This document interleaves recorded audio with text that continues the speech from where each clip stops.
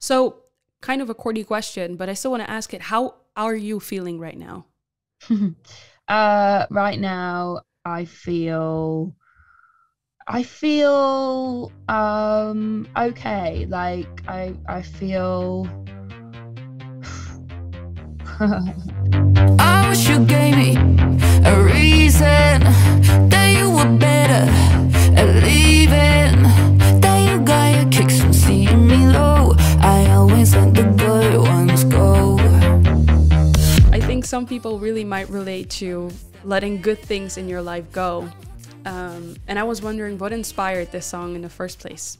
yeah, I think it exactly was inspired by that, like I have been someone who has kind of always ran towards danger instead of maybe going for like sticking with something safe or something that's good for me. So I think, yeah, as you said, I think a lot of people have sort of had that experience before, Yeah. of like leaving the things that are good for you and like going towards the fire. And that could be within a person or within like, I don't know, a thing or an addiction or whatever. So Yeah. I suppose it's about that. Because I was wondering, does you running towards danger, so to say, also seep into your work as a musician? Um, I don't know. I mean, I don't feel that any of my collaborators are particularly dangerous, so to speak, but I do think that they're all very fearless and unafraid to push boundaries and, experiment and explore with new things. And I think I gravitate more towards risk takers, in my music. And I don't think I ever really want to do things that feel safe. So a danger of sorts, I suppose. Right. Because I was about to say, like, looking at your career so far, I feel like the last thing you've been doing is playing it safe. Yeah, I mean, thanks. I appreciate that. I try and do what I feel in my heart, and I try and make music that I genuinely love. And I know that sounds stupid, but I've definitely made music that I didn't like in the past just for the sake of, I don't know, like being commercial or whatever. So yeah, it's like just like following my intuition, I think, is important. Yeah. You've once described your album Charli as your most personal record. How I'm feeling now from a distance, it seemed like one of your most freeing records because you were just going with the flow. If I'm not mistaken, you're working on a new record right now. How would you describe this album process so far?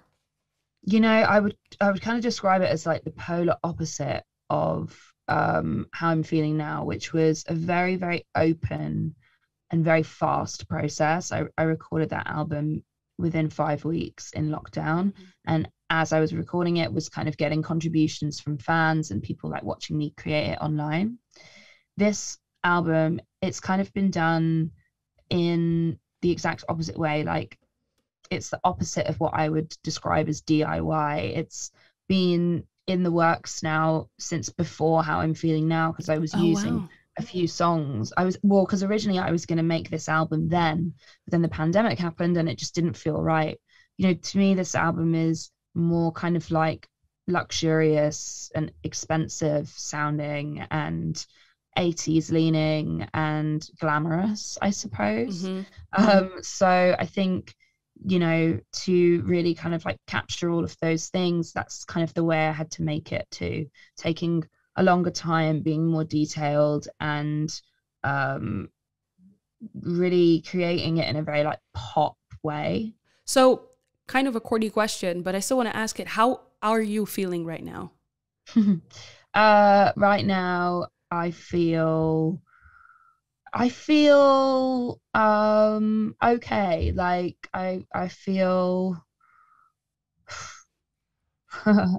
I feel good, like I'm really excited about my new music and this new kind of world that I'm stepping into, which feels more me than ever before. But I also feel vulnerable. I think whenever I release new music, no matter what it sounds like, it's always very empowering but very scary at the same time, because you're putting, you know, your soul out on the line for people to basically comment on, or like rip apart or praise. So yeah, it's, you know, that's kind of always strange. of course.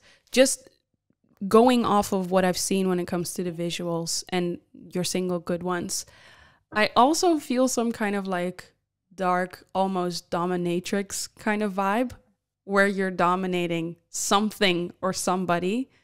Am I perceiving that right? Or is that not a world? No, I think you are. And whilst I haven't used the word dominatrix yet, I do understand where you're coming from. Like, there is kind of a real like strength and control and fearlessness to what I'm doing at the moment. And, you know, I think I'm willing to let people read into it however they want, whether they want to see it as like a kind of sexual dominance, or whether they want to see it as like, you know, me sort of talking about pop music and the pop music industry as a whole. Like, I'll leave it up to interpretation, but I think, you know, this album for me is all about empowerment and the empowerment of the self and the kind of archetypes of like what women are supposed to be in pop music, you know, like the stereotypes, and playing into them but also breaking them, you know. I love what you said on your Instagram. You said, tip for new artists, just do what they say. I feel like you've been doing the total opposite. Yeah, well, yeah, totally. I mean, I've been doing this, a few tips for new artists on my Instagram, including I think tips for new artists, sell your soul for money and fame, tip for new artists, it never gets better, things like that.